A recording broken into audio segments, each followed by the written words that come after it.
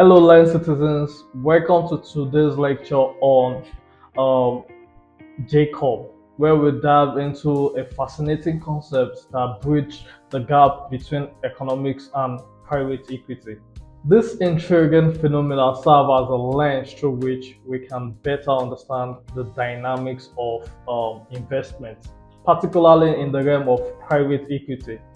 In this lecture, we will unravel the definition, significance, and the uses of J-curve, providing you with a comprehensive grasp of its implication. At its core, the J-curve is a graphical representation that vividly illustrates the initial decline in the value of an investment, followed by a subsequent upward trajectory, forming a shape that reminisces the letter J. This curve is often used to depict the performance of a fund or an investment portfolio over time. While the initial dip might appear counterintuitive, it holds the key to comprehending the underlying mechanism at play. Let's dig deeper into the details of the initial dip. Why does an investment decline right after its inception? The answer lies in the timing of the cash flow. When funds are injected into a project or an investment vehicle, there are often substantial upfront costs such as research, expenditure, and operational setup expenses. This initial outflow creates a temporary dip in the investment value. However, this phase sets the groundwork for the future growth and success of the organization. As time progresses, the resources poured into the investment begin to yield results. This is where the J-curve takes its upward turn.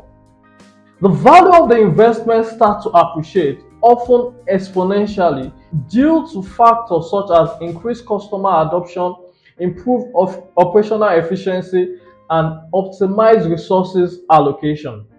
This sudden burst in value showcases the essence of J-curve phenomenon. So I want to also this is an economist term, and it will be counterproductive if I don't explain the explanation of J-curve as it relates to economics. The J-curve isn't confined to a private equity alone. Its impact extends to economics as well. Consider a scenario where a country experiences a currency depreciation like we have in Nigeria at the moment. In short term, the cost of import may rise, leading to trade imbalance and initial economic downturn.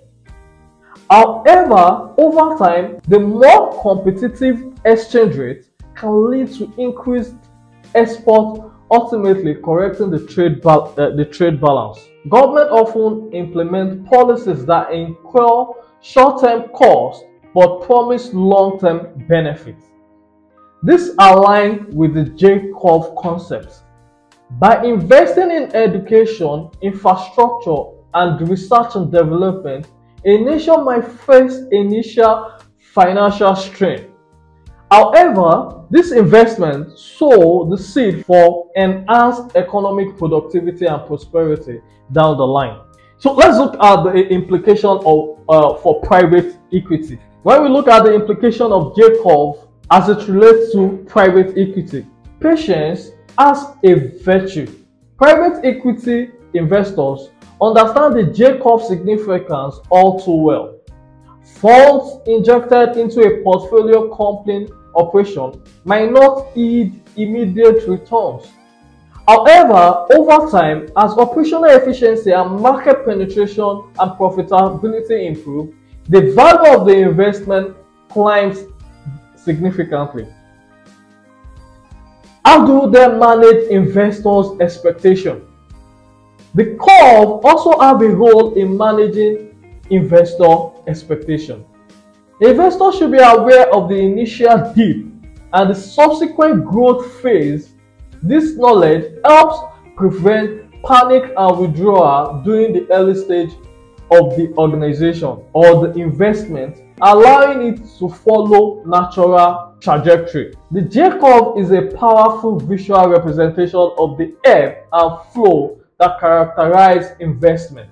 Whether in economics or private equity, it underscores the importance of patience, long-term vision, and understanding the underlying process that drives value creation.